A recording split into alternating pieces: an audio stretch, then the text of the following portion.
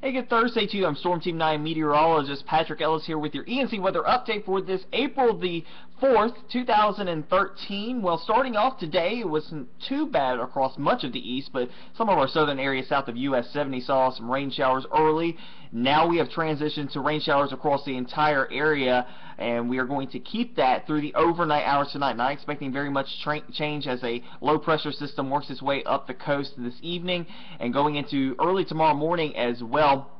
Another thing that we'll be watching going into, especially tonight and tomorrow morning, we'll be watching a warm front that's actually going to try to sneak in here late and could actually bring us a few rumbles of thunder, especially along the coastal coast and areas along and east of US 17 going into the overnight hours tonight and into tomorrow. But we're not expecting any severe weather or anything of that sort. But maybe a few gustier showers out there and some lightning to go along with it, but not expecting any severe weather. I do want to point that out. But temperatures tonight down into the middle 40s, and really and truly we're right around where we are going to kind of bottom out tonight. We might actually see our temperatures rise a little bit through the overnight hours tonight as that warm front tries to push northward into the east.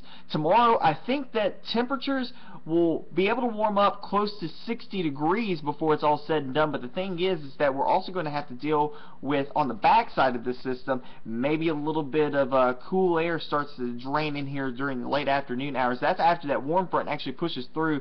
We're going to see the temperatures warm up close to 60, then the cooler air comes in right behind it. And I think one more cool day after this into Saturday, we'll have another cooler day across eastern Carolina for your Saturday, and then the warm-up starts. And we're talking about some very nice temperatures as we head into next week. But back to what we're going to have to deal with tomorrow morning. The morning commute going to be a little bit on the treacherous side. Good thing is a lot of people are not having to deal with taking the kids to school. So you won't have to deal with that, but heading to work tomorrow morning may be an issue. So you want to make sure that you have enough time to get between point A and point B. But after that, the rain showers should get on out of here through the morning time hours of Friday. I will say this, that if you live along and east of US 17 and south of US 70, you might have to deal with a few thunderstorms tomorrow morning, but not expecting any severe weather once again. And the heaviest rain looks like it's going to be kind of cornered in that same region down towards Carteret County, down east Carteret County, also for Onslow County, Craven County. We'll have to deal with some very heavy rains, upwards of maybe 2 inches of rainfall before it's all said and done. Going into tomorrow. Once this system gets on out of here, we get made in the shade for a good little while. We're not expecting any type of rainfall over the next couple of days until we get to maybe Thursday of next week. High pressure really going to build in across eastern Carolina.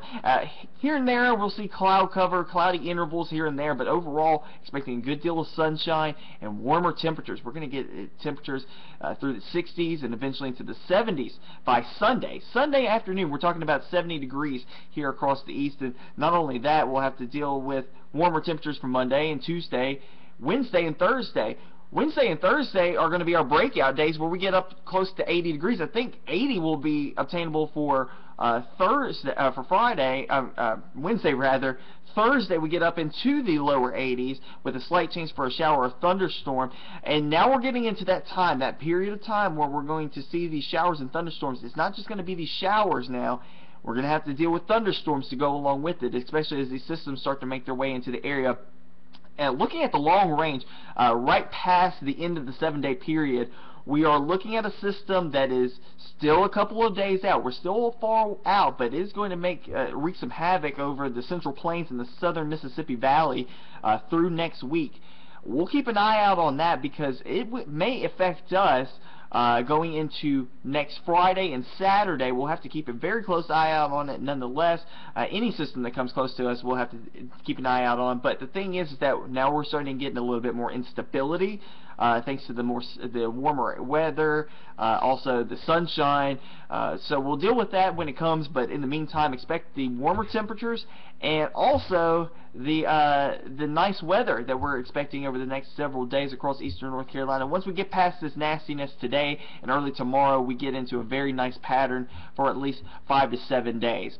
Alright, from the Storm Team 9 Weather Center, our meteorologist Patrick Ellis. Have a great evening, and hopefully we'll get you back on schedule. I know we're a little off today because of I had to go out and do a package and a live shot this afternoon, so I wasn't able to get the video in here before 1 o'clock or so, but Hopefully by tomorrow we'll be back on schedule. You can check in with David Sawyer tonight at 10 o'clock and also 11 o'clock on WNCT, and Gannon Medwick will be in tomorrow morning bright and early at 5 a.m. Thanks and have a great evening.